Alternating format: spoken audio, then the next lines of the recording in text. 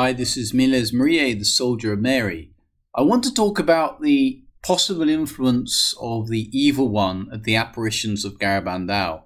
And I'm going to start off with a surprising quotation, which is on the thumbnail for this video, because in the biggest book or biggest study on Garabandal, She Went in Haste to the Mountains, the author gives a quotation from Conchita where she acknowledged the presence of the devil at work in Garabandal. Here's the quote from book 2 of She Went in Haste to the Mountain. "And in what happened to us during those years, I see the work of the devil too. I remember, for example, the voice that we heard in the great darkness, and the other day on which Loli and Jacinta intended to jump down from the choir loft of the church. At the time, I wasn't seeing the Virgin, and I was near the main altar. I remember that they came down and touched my face, asking me, 'Are you Conchita?' On that day, it certainly seems to have been the devil." End of quote.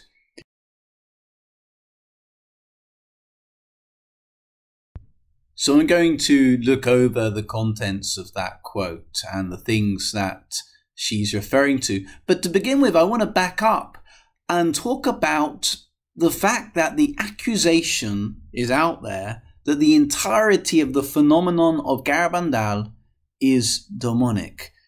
I know when I was a youngster, when I was maybe 19, 20, and I first really learned about Garabandal, there was a very interesting website on the internet, Unity Publishing. It was written by a man called Rick Salvato. He's now passed away. He passed away really untimely at a young age. We pray for his soul. A really great man, a really learned man, Rick Salvato. And he had a really, really impressive website, Unity Publishing, which explored different apparitions. And he was really at the forefront of apparition information in a time when there were very few websites on these subjects. So he actually reached his conclusion that Garabandal was demonic. There is a snapshot of his website. You can still visit something of what was like his website nowadays. But in my memory, there was a lot more to his website. There were a lot more pages on Garabandal and a lot more evidence suggesting it might be demonic. He offers a number of suggestions as to why it might be demonic, and I'll look at those a little bit as well in this video. And another thing to add, along with Rick suggesting this, I remember at seminary, another seminarian who was training alongside of me, he likewise thought that Garabandal was possibly demonic, because essentially there's stuff there that cannot be explained. It seems like Garabandal simply cannot be dismissed as entirely human. I know that the church or the church authorities said not constant with supernatural. The apparition doesn't show signs of the supernatural, or that was the local bishop's decision.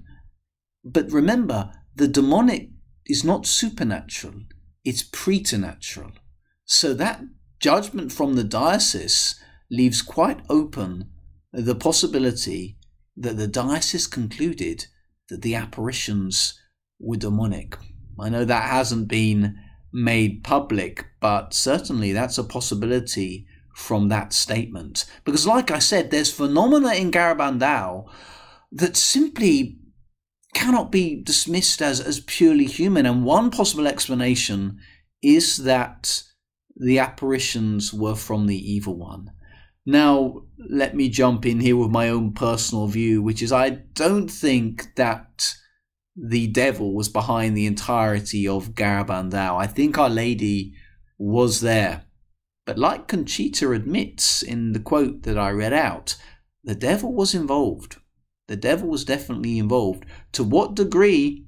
Perhaps that's what we can debate.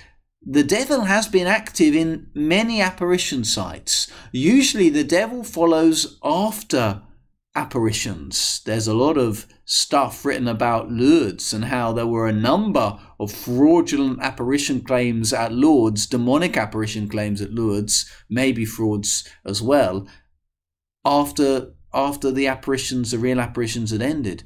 Certainly Ezquioga, I've got a video about Ezquioga, that seems like there was a demonic hijack. Maybe Palma de Troya, there was a demonic hijack, if it wasn't just a straightforward fraud that came later on. Yeah, the devil, the evil one, has been involved in apparition sites. And Conchita admits, giving a couple of accounts of events in which she thinks that the devil was active. So let me now explain some of these things that Conchita refers to. Or maybe before that, back to Unity Publishing. One of the things that Rick was particularly focused in on was that the apparitions began with a sin, the stealing of the apples. And the idea is, well, were the girls in the state of mortal sin?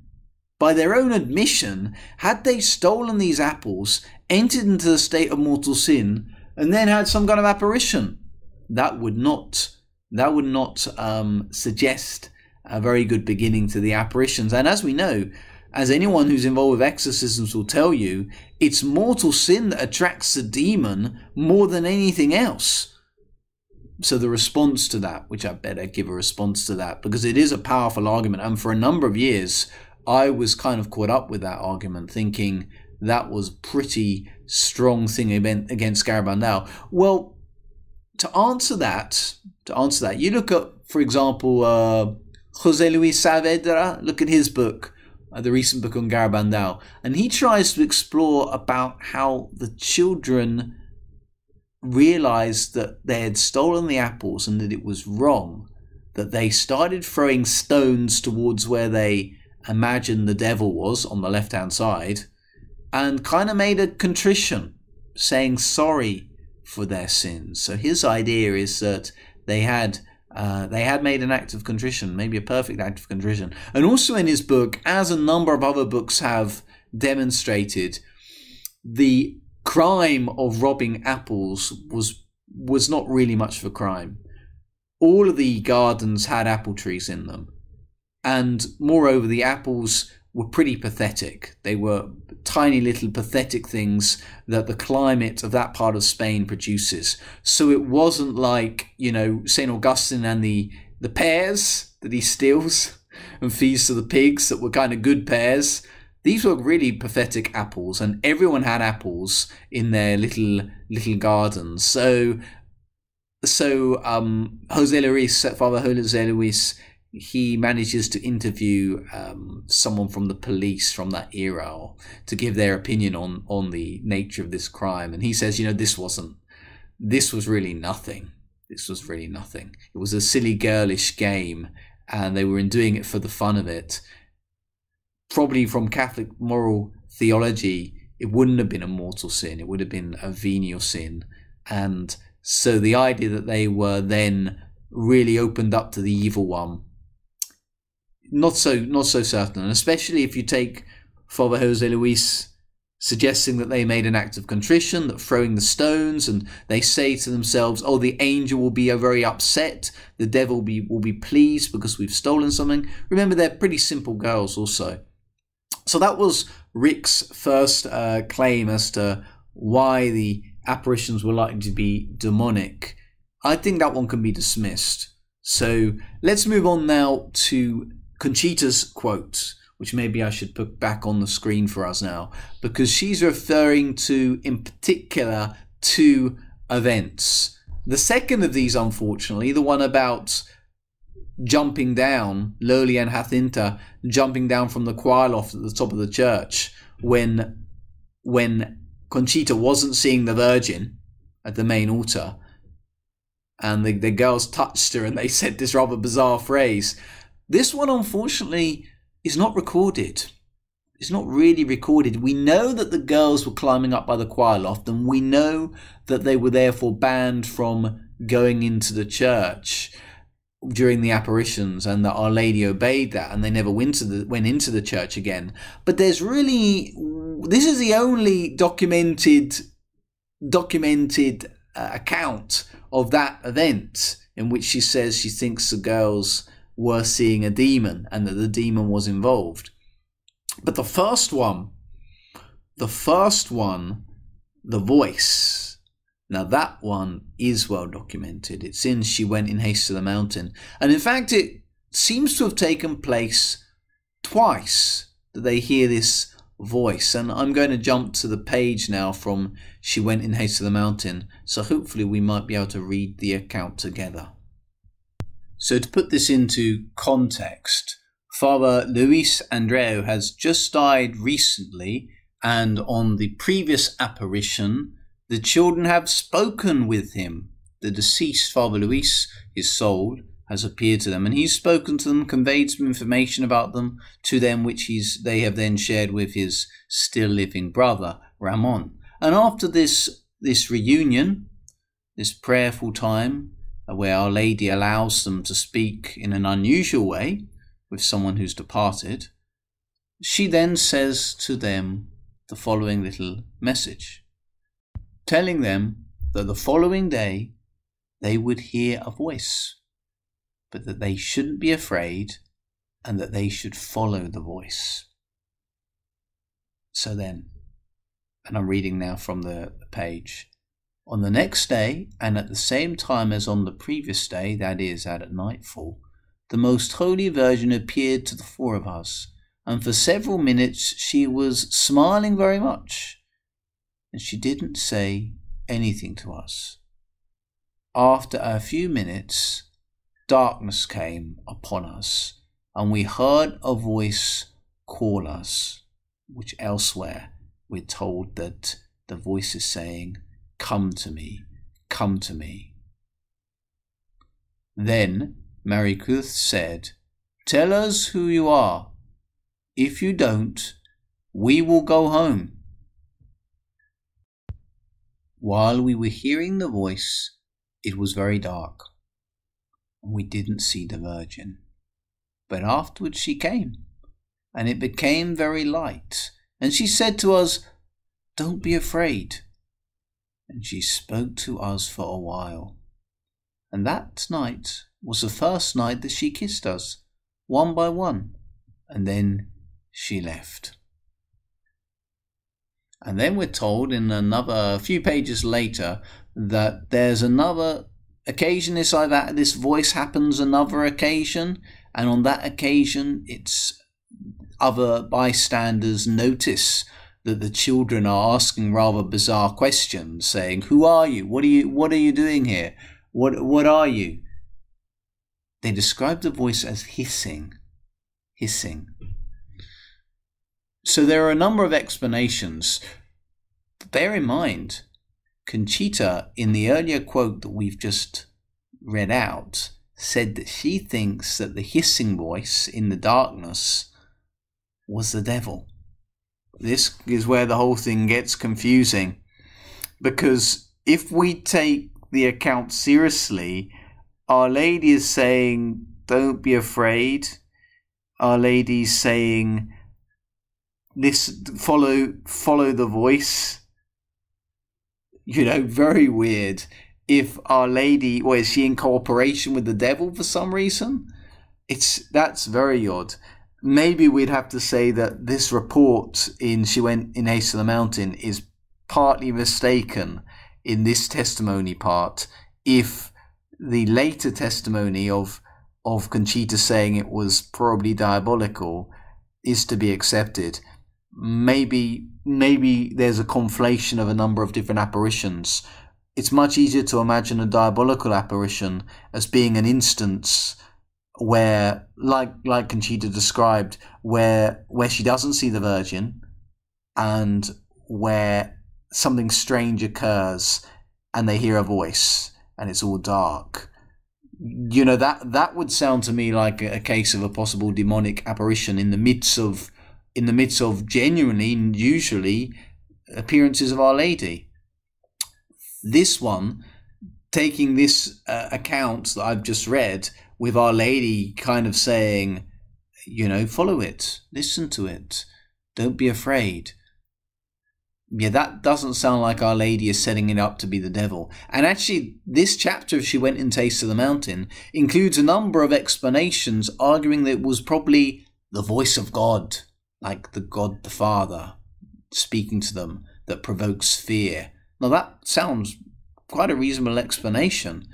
Or also there's the other explanation that it actually is Father Luis Andreu. And I think that Jacinta, it quotes Jacinta or Mary Lowly as suggesting that that was her view, that it was probably him speaking to them. But why he was speaking to them hissing, saying, come to me, is rather odd as well. But anyway, it's arguing it's not the devil. And so this chapter suggests, without considering it to be the evil one, suggests to one man in heaven and one God the Father. And then later on again, God the Father is again offered as the most likely explanation for this voice. But then there's Conchita's statement about her thinking it was probably the devil. Maybe it's just because looking back, Conchita is confused about the whole event.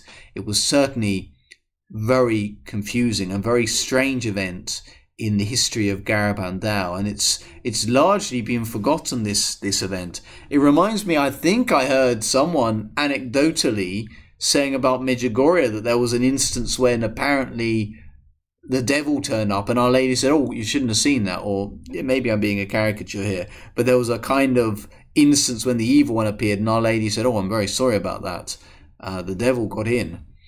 This sounds like a bit similar, although I don't believe in Medjugorje. This sounds like another kind of switch going on.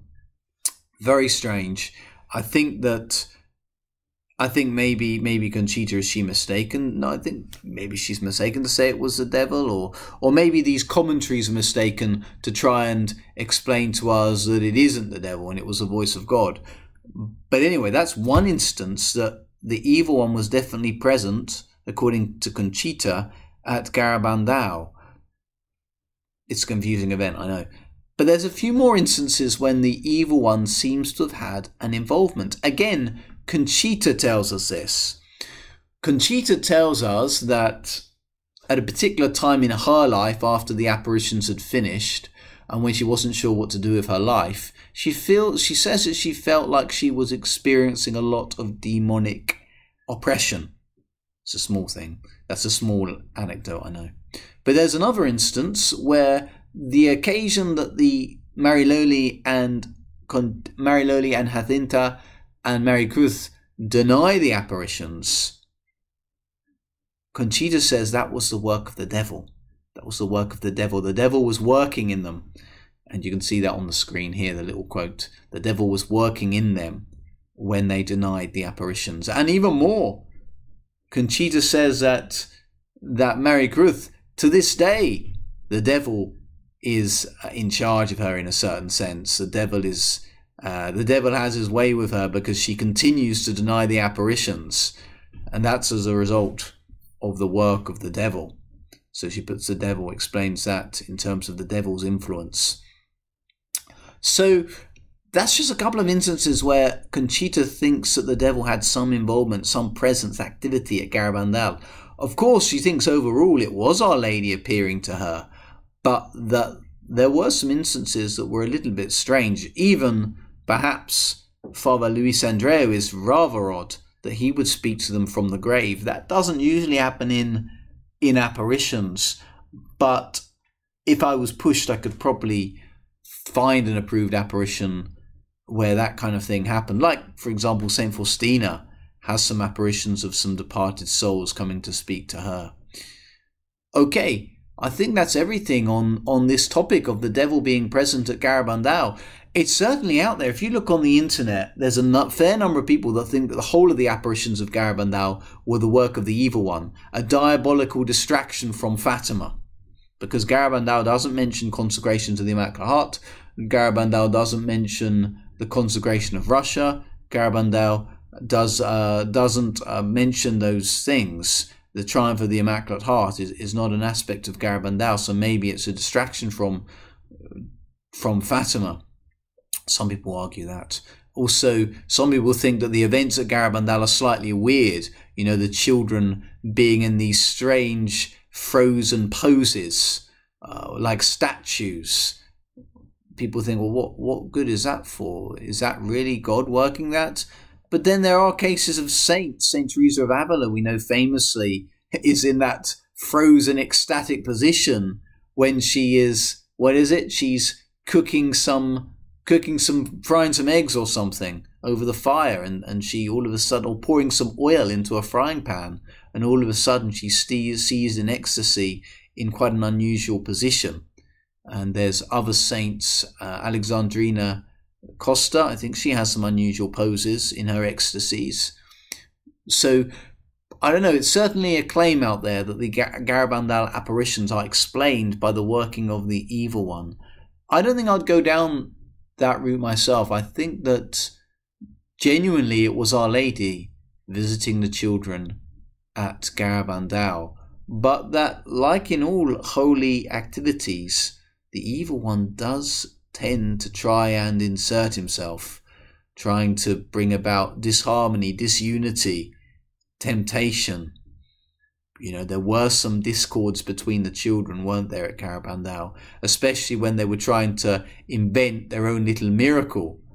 You know, there's a whole story about that, about Jacinta and Conchita perhaps conspiring to find a buried statue and to say it was Our Lady, or drinking the levitation powder that Conchita gives them, which is actually just some kind of toothpaste. Maybe the evil one was behind those temptations. Anyway, it's been an interesting subject, and I'm sure that you all have comments on the matter. May Almighty God bless you. May Our Lady intercede for you, in the name of the Father, and of the Son, and of the Holy Spirit. Amen.